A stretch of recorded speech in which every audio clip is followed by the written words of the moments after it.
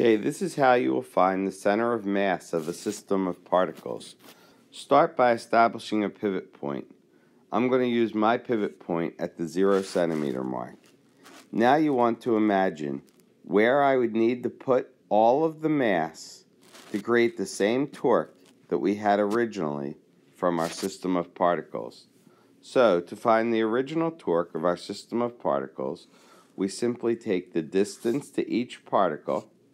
So for instance, for the first particle, radius 1, and we multiply that by the force of gravity that would be pulling down on that object, which would be mass 1, gravity 1.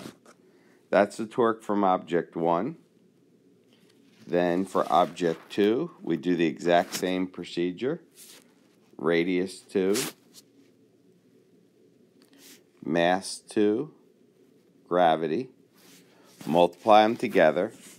We would get a total torque of radius 1, mass 1, gravity, plus radius 2, mass 2, gravity. This gives us our total torque from our system originally.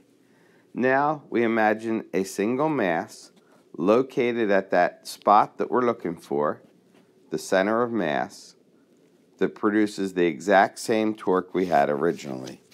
So now our distance we will call radius to the center of mass, RCM, and the mass will be the total mass of our system.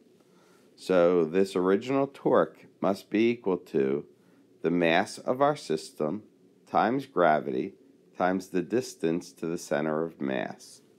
Notice you have the gravitational field in each term, so that can cancel out. And when we solve, we get the distance to the center of mass from our reference point is equal to distance to the first particle times its mass plus the distance to the second particle times its mass divided by the total mass of the system. This formula will allow us to get the center of gravity relative to that point.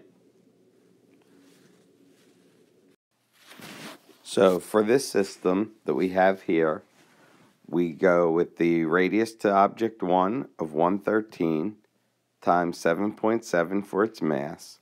Then we add to that the distance to the next particle times its mass. Then we divide by the total mass. This gives us a location of the center of gravity of 136 centimeters from our reference point, which we were putting right at the 0 centimeter mark. So the center of gravity of this system would be approximately right there, almost right outside the surface of the 7.7 kilogram object.